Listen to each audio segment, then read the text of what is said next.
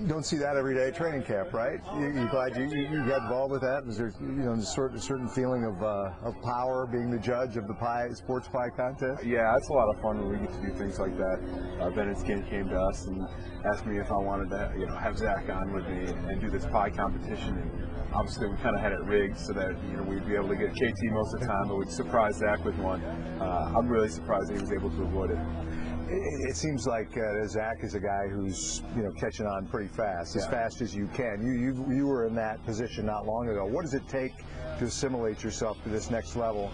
I think it really is just a matter of taking in everything that you can. I guess that's kind of what works with me. It's not necessarily what you can go and study, and there's just too much for you to be able to try and take it on by yourself. What really helped me to pick things up as quickly as I did was to have the other offensive linemen behind me and kind of take me under their wing and teach me the things that I really needed to know right now. And then from there I could focus on the little things going forward. Tyron Smith, talk to me about him and the kind of player he is, the kind of guy he is. Tyron's a special kind of person. Not only is he terribly athletic and super strong, but he works as hard as anybody that I've ever seen. He easily could go out and just show up to practice and do really well. But he puts in the time in the film room and in the weight room and just to make himself better at his craft. He wants to be the best, and I certainly think that he's getting there. He's just a really good person, a really good guy to be around, and I'm really appreciative to have him. The talk here is that the offensive line might be the strongest unit on this team. You buying that? I don't know. I think that we certainly have enough potential and we have the guys to do it, but that's not something that you just get assigned and all of a sudden you're the best unit.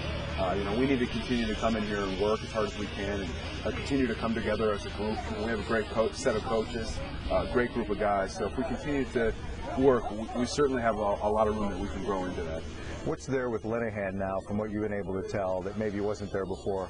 I'm not really sure. I guess the best thing that I can say is when any coach comes in, any new coach or new player or any of that stuff, you kind of get sort of a renewed sense of urgency or excitement, I guess. He just brings a new piece of flair to the offense, and there's some little things here and there that he's changed, but for the most part, a lot of it is very similar for us. So we just want to continue to fit into his system and see how he fits into what we've been doing and continue to grow. Would you like to run the ball more? I mean, as any offensive lineman would say, you want to be able to run the ball more. But I think it really comes down to, as any good offensive player, offensive coordinator knows, taking what the defense gives you and trying to do that aggressively and go after them as much as you can. But there's certain looks you just certainly cannot run into, and that's true whether you're the best offensive line in the country or the worst offensive line in the country. So you really have to be able to be variable, be able to pass protect as well as you do run block, so that you can put yourself in the best situation. Talk to me about the big happening in your off season. Became a married man, right? That's right, I did. I got married in March.